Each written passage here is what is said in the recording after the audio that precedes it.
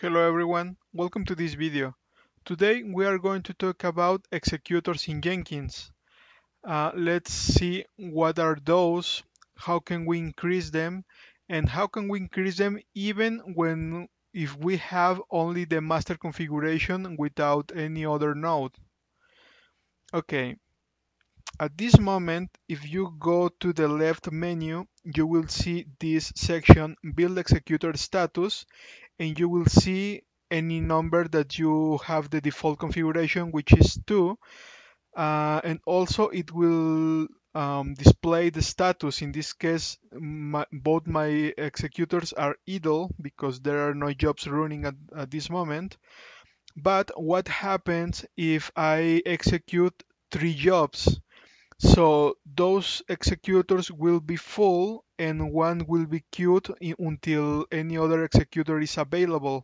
So executors are basically the workers that will build or that will execute your job to complete all the instructions that you have configured on those.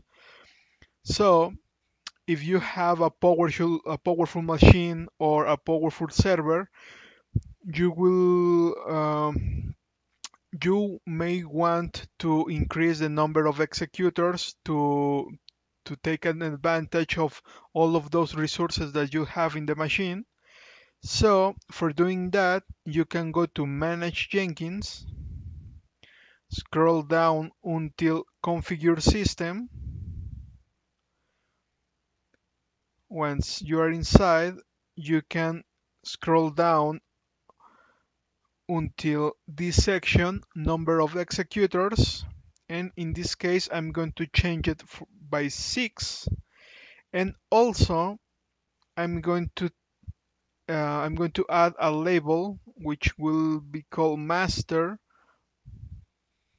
You can select another options here like the usage. In this case, use this node as much as possible. This node means the master server where Jenkins is running at the moment.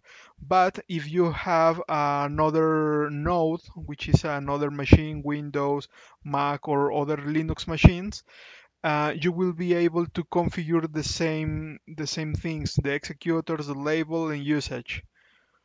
Okay, I'm going to save it, and as you can see now my number of executors have increased to 6, so I can execute up to 6 jobs at the same time, and any other job will be queued as well. Okay, this is all for this video. I hope you enjoy it. Please subscribe to the channel and stay tuned. Thanks.